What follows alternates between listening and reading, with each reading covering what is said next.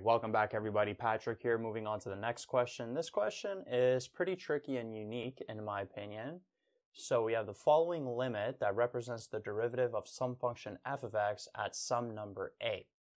State f of x and a. We got f of prime a equals the limit as h goes to 0 of 1 plus h to the power 9 minus 1 all over h. So notice that we're dealing with the derivative and we're dealing with first principles. And we know that f of prime a, just in general, is what? Limit as h goes to 0 of f of a plus h minus f of a all over h. And notice that this limit here is very similar to this format. So this 1 plus h to the power of 9, this is like your f of a plus h. And then this minus 1 here is like your f of a. And then it's all over h. Well, it's easy to tell here that there was an x value here before, and we plugged in 1 plus h for that x value. So we know here that we're finding the derivative at an x value 1, or a is equal to 1.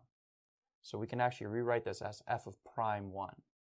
So that's the first thing to realize. This is usually a plus h. Well, notice there's a 1 plus h here. So we can conclude that that a value is 1. Now, what's the actual function? What is f of x? Because notice that in the general format, it's f of a plus h. Well, notice there's no f here.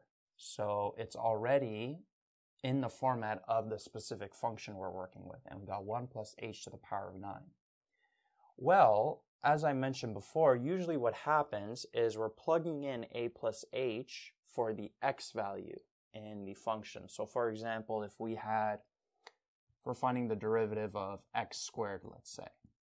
Well, then our next line would be the limit as h goes to 0 of a plus h squared minus a squared all over h.